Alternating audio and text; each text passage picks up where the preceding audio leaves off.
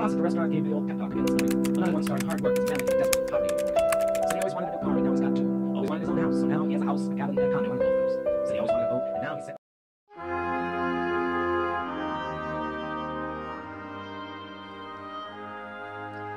Jesus said to his disciples, "Thus it is written that the Christ would suffer and rise from the dead on the third day, and that repentance for the forgiveness of sins would be preached in his name to all the nations, beginning from Jerusalem.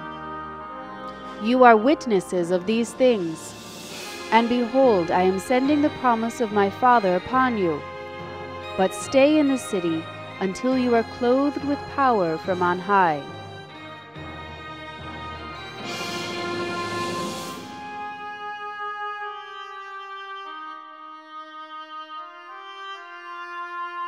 Then he led them out as far as Bethany, raised his hands and blessed them.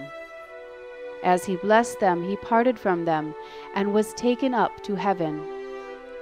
They did him homage and then returned to Jerusalem with great joy, and they were continually in the temple praising God.